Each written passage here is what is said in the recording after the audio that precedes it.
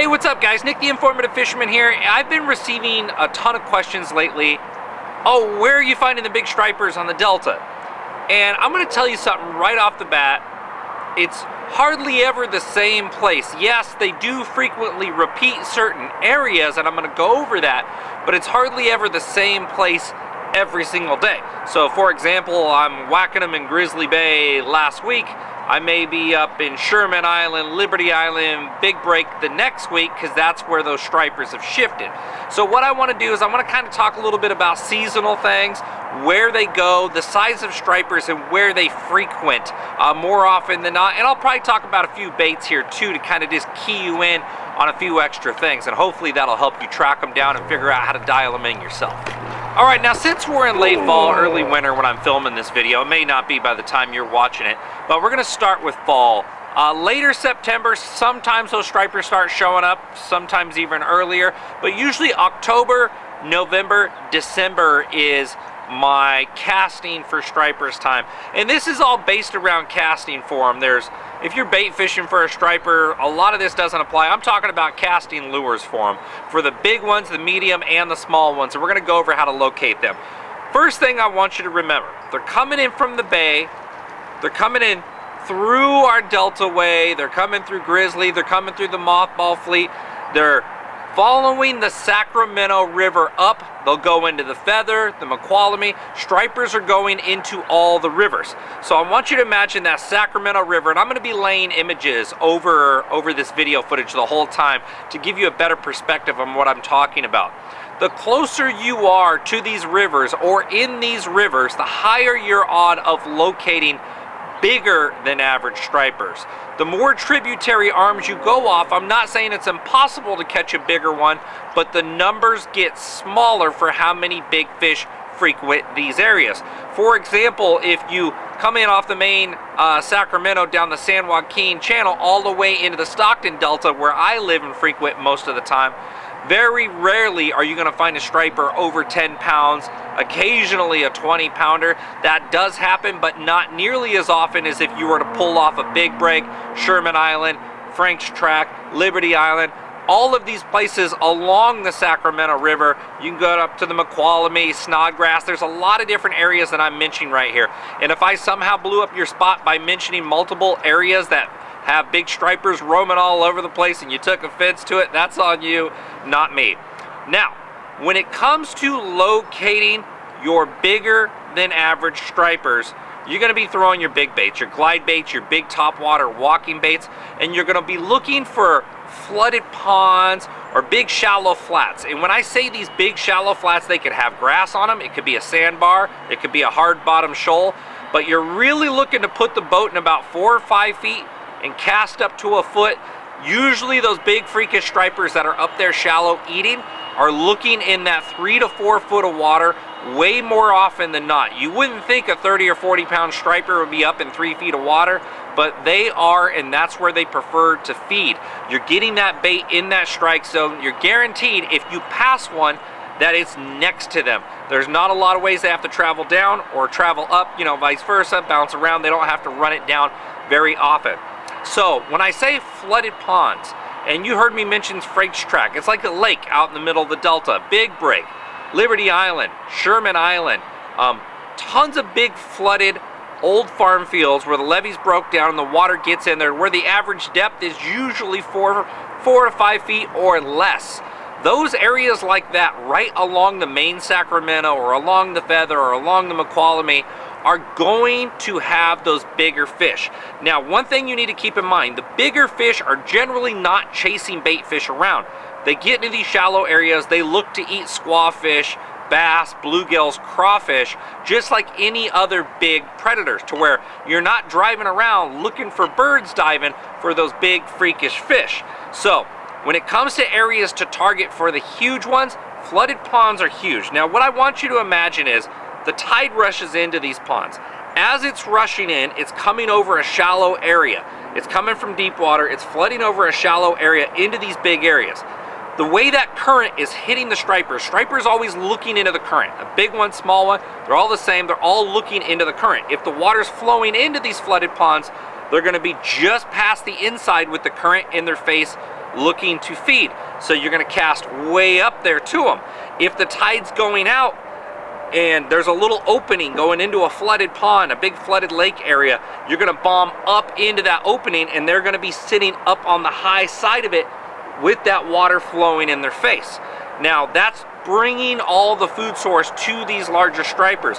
You don't need to make tons of casts in these areas. 10 feet, 10 feet, 10 feet, 10 feet. If a striper's up there, the current's rolling good over 3 or 4 foot of water, and you don't get bit, jump to the next one. These big ones that are up there looking for an opportunity to feed are gonna eat a big glide bait like a Savage Gear Shine Glide, or a big walking bait like the Catch Raptors I used to throw, or DWB, whatever you're throwing, a big Strike King Mega Dog. All this stuff works fantastic for it. So, shallow flats. Does it need to be a flooded pond? No, it absolutely doesn't. You can be right along the Sacramento River, and there can be an area that sticks off the shoreline 100 feet that's consistently 3 or 4 foot deep. These big fish will pull up on those same spots and feed frequently. So when you ask a guide, where are you catching the fish? That guide probably is in a different spot 3 days later. So you need to absorb as much information as you can and run these fish down yourself, because they're not going to be in the same spot. I'm not in the same spot all the time looking for stripers. I rarely even targeted the big stripers this year. Just the last few trips out I was targeting them, and I got into a few. Nothing freakishly large yet, but I will, and I usually do. I've been chasing largemouth. Now, the medium size will sometimes, when I say medium size, I'm talking stripers 12 pounds to 8 pounds. Now, sometimes these stripers are going to be in the exact same area that I told you right there. These shallow flats, the points, these little island points coming up that have a real shallow point on them, they're going to get on these things and feed. And it's going to be tidal dependent. Where you find a striper on the outgoing tide versus a striper on the incoming tide is going to frequently change. So if you catch them on the incoming tide in that spot, that's probably they're going to feed there maybe for the next couple days, if you're lucky, but it could be a one-time, one-deal thing. Outgoing tide, same similar thing. Keep it in mind, try it, but don't be afraid to bounce around. Don't sit there and stick it out until you think you need to catch them. Low light hours are always going to be a premium. So these medium-sized stripers, this is where, yes, flats do work, flooded islands work, island points work. Any sort of current break coming around a corner, if you see a big back eddy and it's shallow, that is a premium area for stripers. But also, now you start seeing a lot of white birds diving on bait. A lot of the time, that's your small stripers, but believe it or not, those little tiny stripers are often fed on by the 8 to 12 pound class stripers. So when you see me fishing the Stockton Delta and you see me throwing a big glide bait, I'm actually trying to mimic a juvenile striper, but when I'm fishing off the Sacramento River, I'm trying to mimic more of a squawfish or a big topwater wounded fish out there. That's a different scenario. The stripers, the further you go inland, those medium or bigger stripers are feeding on the smaller stripers, but remember, the number of big ones are going to greatly decrease the more you get away from those primary rivers. So hopefully you guys absorb something from that. Hang with us, guys. We'll be right back. Absolutely smoked that thing. Look at that Spotopotamus, man. Big one, real big one. Yeah, God, choked it, dude, choked it. Look at that. Yeah, I want that headbang. Come on. Attention Northern California anglers, have you been to Boat Country in Ripon? With one of the largest selections of aluminum boats in the valley, from North River, Hughescraft, and Crestliner, chances are they have the right boat for you. And they also have a full-on service center to take care of all your maintenance or repair needs. If you're a boat owner or just looking to become one, you owe it to yourself to check these guys out. Visit BoatCountryUSA.com or stop on by. We'll see you there. Hey guys, did you know that yours truly is now hosting Lucky Tackle Box's monthly panfish instructionals? And aside from relentless fish catching, I'll be breaking down the rigging and the gear you need to get going along the way. And of course, a few extra tips to help you score more fish on the goodies included in your box. So remember, the tug is our drug. So go visit LuckyTackleBox.com and get signed up today. Bigger, better, badder. The evolution of the buzzbait is upon us. The Evolution Baits Grass Burner is a high-performance bass snatching machine.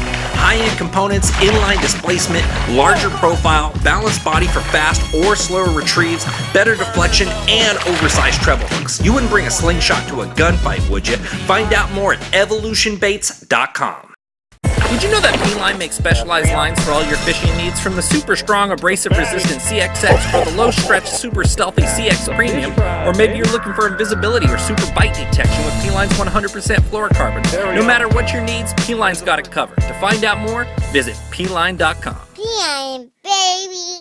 Wondering what I'm doing here? That's simple. I'm logging a fish catch into the Fat Sack Outdoors online tournament fishing app, where anyone can win an assortment of prizes from gift cards to hundreds of dollars worth of fishing lures. It doesn't matter if you're a boater or a bank banger, so hurry up and download the app to get started today.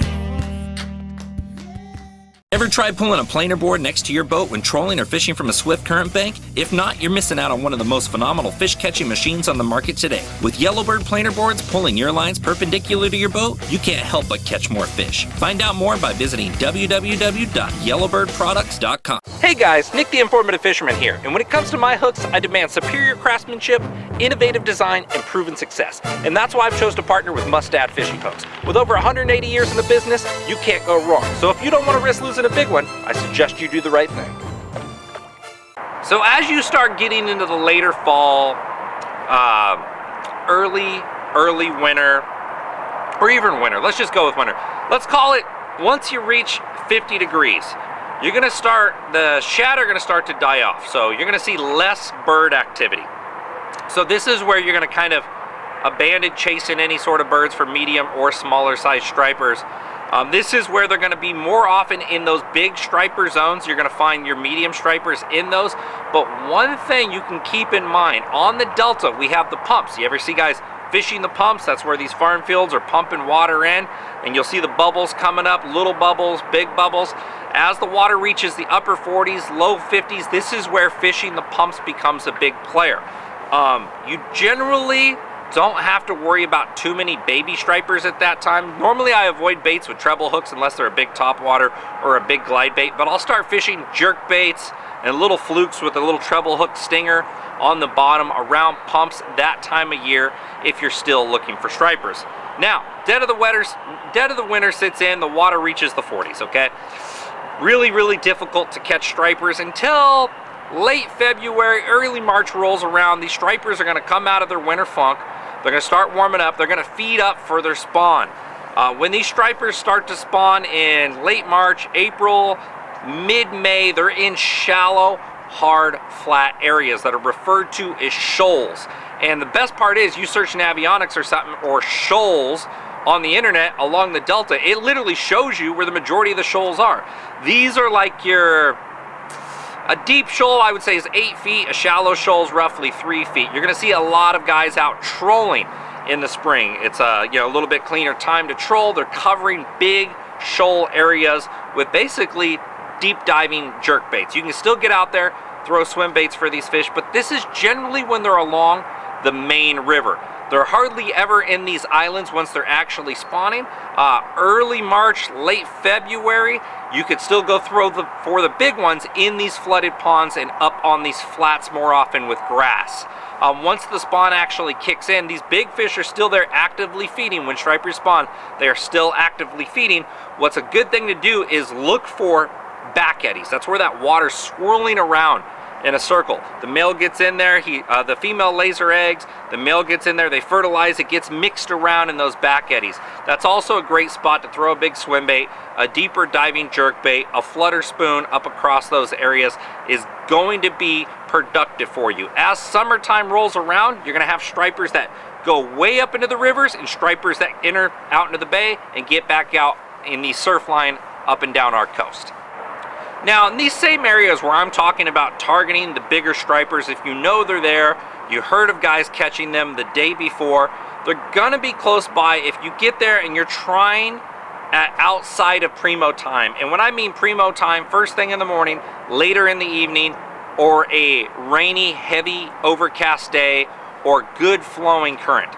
If you have a really small tide and the current's not very strong, chances are they're not going to be biting as well as the day that there was a bigger tide and that current was flowing really good, forcing all that bait and those bigger stripers into those key feeding areas.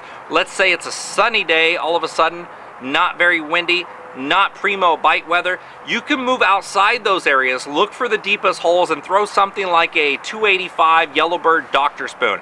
big flutter spoon, let it fall all the way to the bottom, rip it up, let it fall all the way to the bottom, rip it up. Just a big flutter spoon like guys are doing for these big bass all across the whole US now. So that's another popular technique you can do to cast for them. It's not like shallow fishing for them, but it does work. You can also use big jigging spoons, like 2 and 3 ounce laser minnows is something I do frequently when I'm in the Stockton Delta and I'm fishing shallow. The sun comes out or the wind backs off and I see that my big fish are no longer shallow. I'll move out to the main San Joaquin where it's a little bit deeper, go slow, try to find them on the fish finder, and I'll hit them with jigging spoons. If they're concentrated, I'll pull out the big flutter spoon to look for that bigger bite.